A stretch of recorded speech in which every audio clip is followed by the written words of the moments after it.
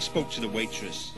She said she'd tell me what she knew about budgies if I'd tell her what I knew about the 1958 Balkan Cup final. I stalled for time, knowing that if I told her what I knew, there'd be no reason for keeping me alive. My life wouldn't be worth it. 5-4, just passing New Cross, Joe.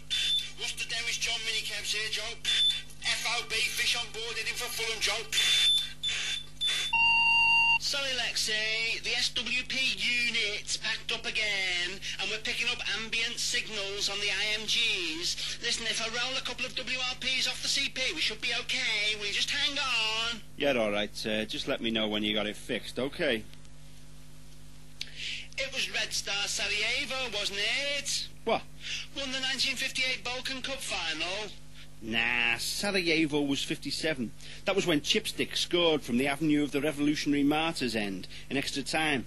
I know, it's a trick question. Hang on. 58 was the year that the entire El San Dynamo team was purged at half-time for bourgeois deviation, and the game was declared void by People's Tribunal. No, wrong again. That was in the de-Stalinisation knockout friendly. The 58 Balkan Cup was the one where Bosnia Wednesday beat Tirana Academicals 15-0 after an intervention by the Red Army. Oh no. Tricked by her devious cunning. Everything I knew about the 1958 Balkan Cup final was now hers. My life was worthless. With an evil glint in her eye, she pulled out a pale-handled Bourne and Hollingsworth 33 automatic, with optional cosy fit barrel warmer and a choice of trigger guards in a range of contemporary colours. She pointed it in my direction. I looked her straight in the eye.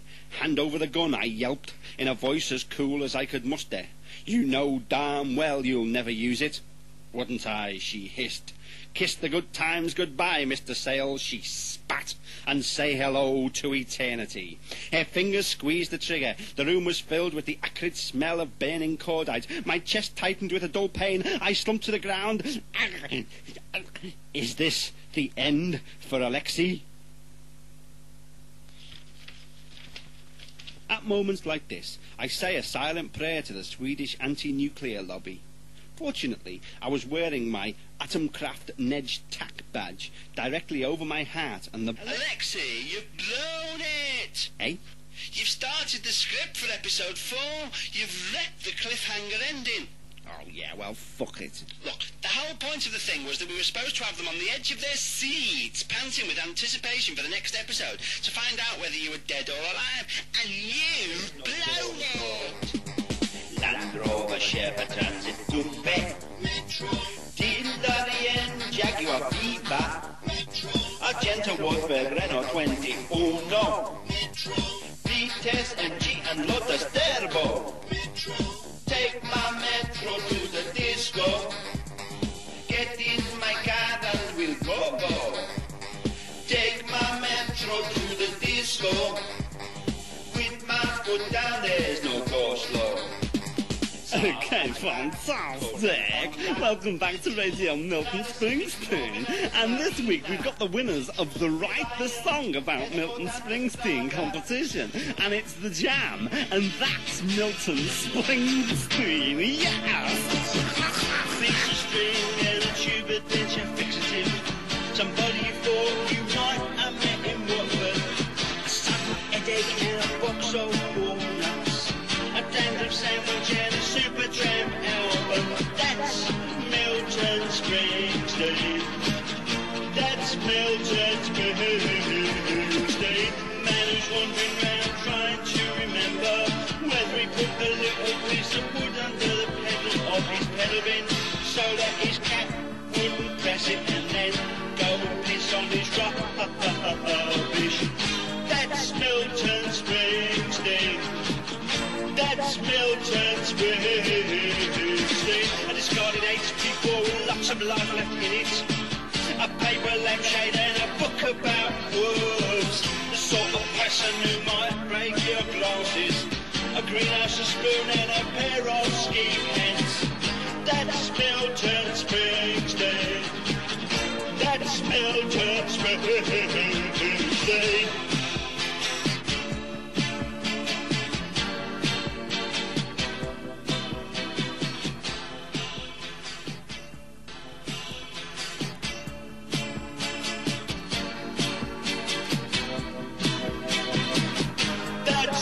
Milton Springsteen. That's Milton Springsteen.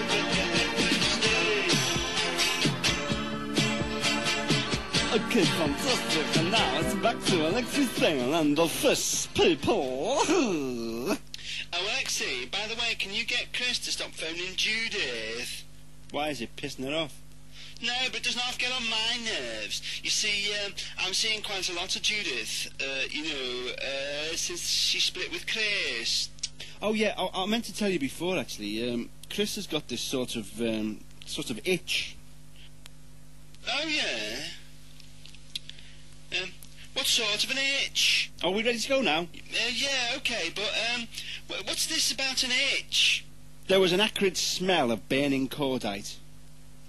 But thanks to the Swedish anti-nuclear lobby, I was still alive. The bullet had bounced off the Atomkraft Nedge tack badge I always wore over my heart. Furthermore, the ricochet knocked the gun out of my assailant's hand and into mine. The velvet glove seems to be on the other hand, I drivelled. Don't shoot, she said. Violence is not on my map, I simpered. You never asked to be bad, kid. You're just a victim of this chemical toilet we laughingly call society. Ha! If anybody needs shooting round here, it's the government, the status quo, the media barons, and the forces of international capital. Capital Radio, 194. Alexei, are you sure that these simplistic political messages you stick in from time to time will see us all right with the music press? Yes. Stupid fuckers. Oh, by the way, about this itch, could you be a bit more specific? Yeah, Chris says it's non-specific. Okie dokie, and cue. Look, kid, I stated arithmetically. Tell me what you know about the budgie, and I'll try and keep this whole matter out of the hands of the social workers. Her eyes glowed with gratitude, and she cracked immediately. Victor Grass is the man you want, she confessed. He hangs out at the El Erotica pet shop. With extreme difficulty, I congered over to the El Erotica pet shop and spoke to Vic. I said Midnight Express. He said that'll do nicely. He stood up, cleared his throat, and without ceremony sang the song of the revolutionary stool pigeon in a literal translation from the original German. When we had ransacked the homes of the landowning classes, when we had drunk their fine wine and admired their expensive porcelain fixtures and fittings, 5 of us sat down in one of the landowning classes' rooms, adjoining but not adjacent to the main reception rooms, and we discussed the aims and tactics of the new order.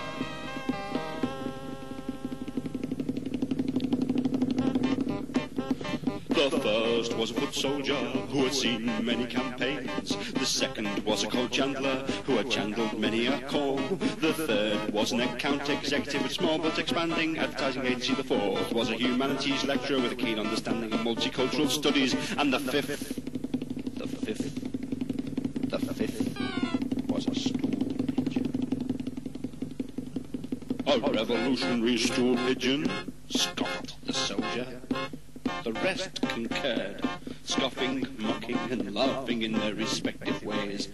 A revolutionary stool pigeon. Such a thing is surely a contradiction in terms.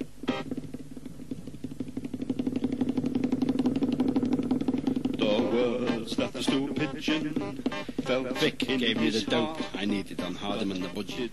Hardiman was bright.